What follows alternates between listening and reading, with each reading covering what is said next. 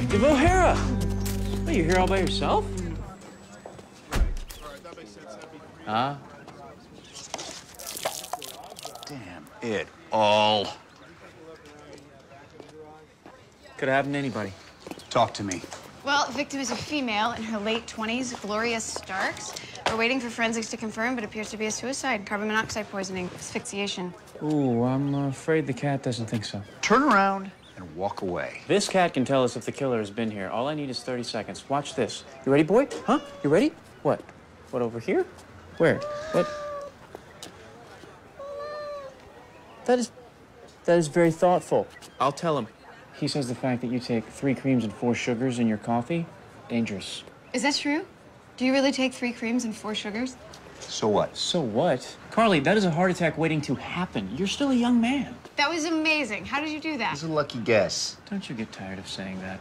Now, with your permission, I'd like the little boy cat to sniff out the car. Absolutely not. Oops.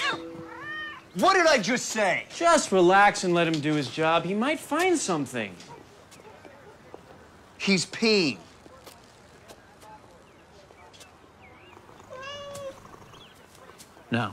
No, he's drawing your attention to the evidence in the back seat.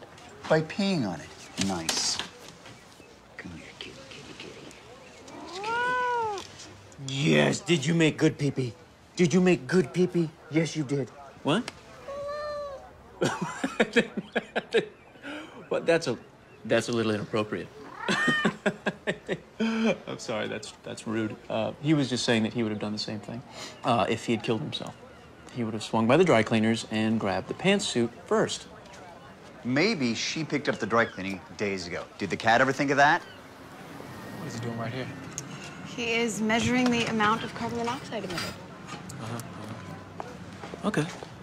I knew that. Yeah, you did.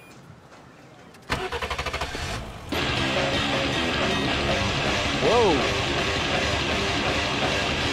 Now, does she strike you as the type that would go for heavy metal? Any number of people could have changed her radio station. Now, Mr. Spencer, if you and your new partner are finished urinating on things, I believe your work here is done.